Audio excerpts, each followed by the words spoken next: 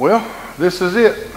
The new Howe Motorsports Odom Racing headquarters.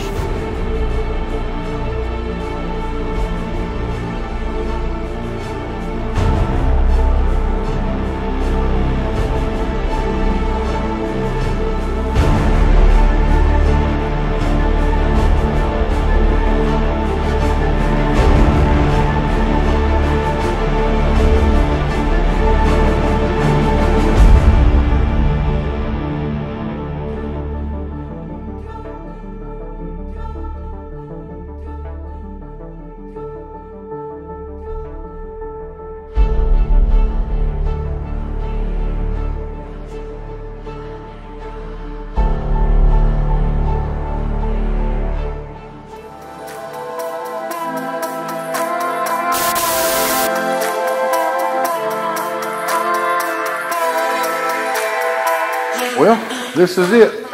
The new Howe Motorsports Odom Racing headquarters. For years I've worked out of a very humble shop.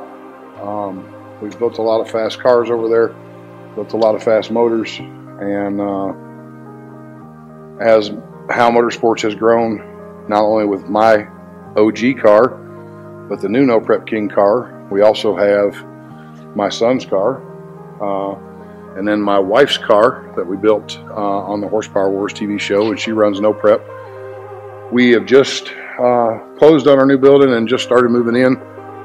We've got a lot of work ahead of us the next few days, getting all of our equipment brought over. As you can see, some of it's here now, but you know, we're really excited, extremely blessed to be able to do what we're doing. And when the cars at David Monday are done, they'll be right over here at the new shop. And we've got some parts of the shop that you don't see in the video, and that's fine, but we've got an engine room, and we've got a podcast room that we're working on, a media room, as well as our office up front for my wife Amanda and I in the front.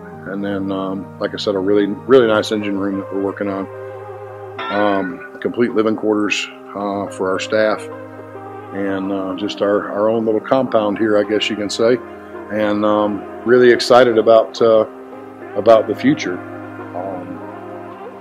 I never would have imagined that we would have the need for something that this thing has grown into, and we're blessed to be able to do what we do.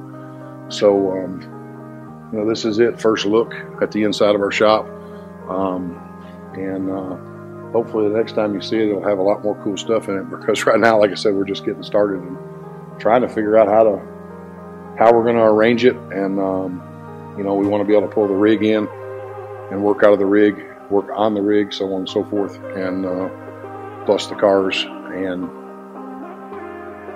it's going to be a hell of a year. That's all I can say. I'm very tickled and happy that we have this thing, because we're, you know, in the past we've had to work out of our stacker trailer, putting cars in the shop, putting cars in the trailer in order to be able to work on them. So this gives us some free room and allows us to work on more than one car at a time, which is what we needed. But this is it.